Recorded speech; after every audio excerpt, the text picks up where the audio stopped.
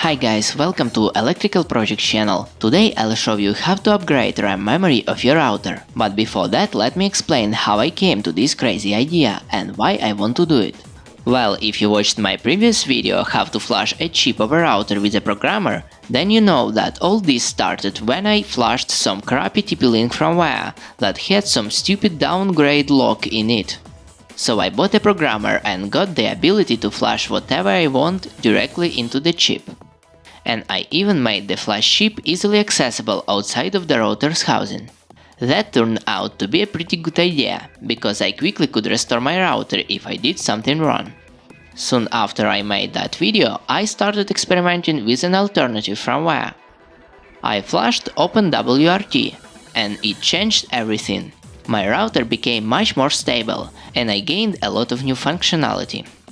Soon after that, I upgraded my flash chip from 4MB to 16MB. More flash memory means I can install more packages. But now I am faced with a new limitation. I have not enough RAM. My router has 32MB of RAM memory, and it is enough for many use cases. But I think 64MB will give me more freedom for future experimenting. So I bought 64MB RAM chips. I bought 10 chips for $6.50, which seems like a reasonable price. And today I'll try to unsolder all 32MB RAM chip and solder new 64MB chip. I hope my router survives all this. There are ways to unsolder the chip just with a soldering iron. But now I have a soldering station with a heat gun, so I'll use it. The whole process should be simple, but I don't have enough experience. Before this video, I've tried to remove a couple of integrated circuits from old PCBs. But the router's PCB is important, and I don't want to damage it. Also, I want the old RAM chip to survive as well.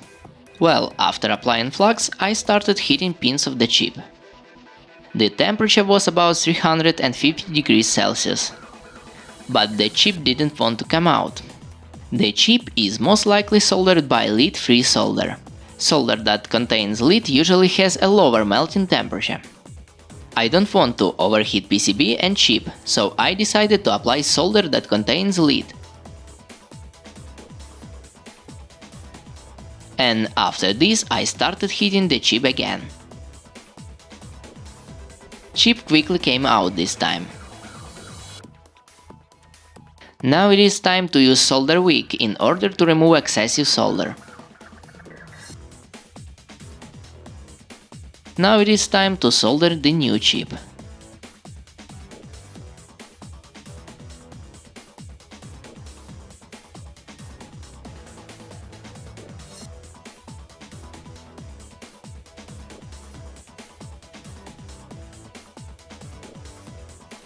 And after the chip was soldered and cleaned, I turned the router on, but it didn't work. The router simply did not boot. After further inspection, I found what the problem is. Look at this picture. Can you see what the problem is? No? Look here closely.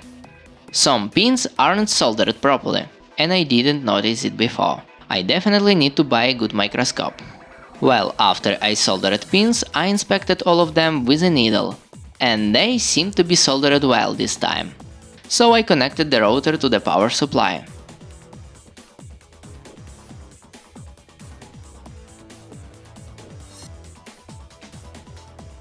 Now the router starts. Success!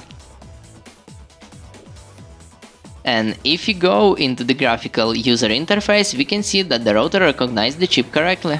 It started working with a new chip automatically. And that is all for today. Next time I'll try to add a USB port to the router. But it will be much more difficult, because USB pins are not directly accessible, so I'll need to drill system on a chip. I doubt that it's possible without a microscope. Thanks for watching, see you next time.